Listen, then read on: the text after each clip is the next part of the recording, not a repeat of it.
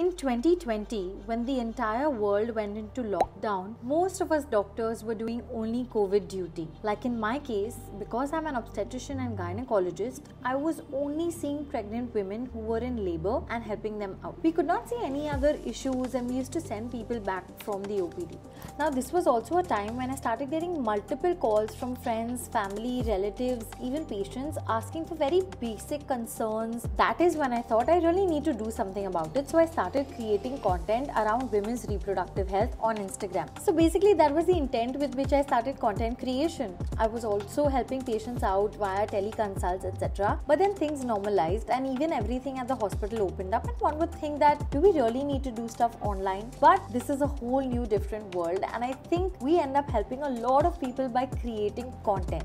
And of course there's the negative comments and trolls which try to bring you down, but it only made me stronger and made me realize that I need to do more of this. So yes, that's the story of the girl doc next door. It's your chance to tell the success story of the unsung woman achiever in your life. These success stories will be shared on Ajmal Perfumes Instagram page. Not just that, there's a surprise for all the participants, and 2 lucky winners with the best stories will receive some great goodies. So go on, tell us your story.